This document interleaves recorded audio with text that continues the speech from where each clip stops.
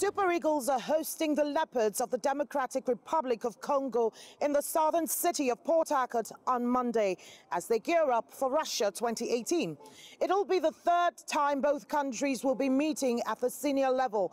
There have been doubts about the Congolese game going ahead over health concerns following the outbreak of Ebola in DRC.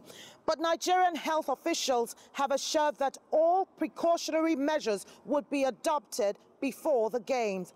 The DR Congo International Friendly is part of games lined up to assess the players named in the 30-man Provisional World Cup squad. The final list of 23 players heading to Russia will be made public soon. The Super Eagles will face Argentina, Iceland and Croatia in Group D of the World Cup. Soccer pundits have been divided over the team's chances of making it to the knockout stage of the World Cup. They've done their bit. It's up to the guys now.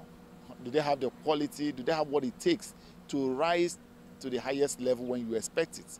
But regrettably, when you also look at the clubs our players play and what their performances were like in the just concluded season, you'll be tempted to share my sentiment that coming out of the group will be an achievement.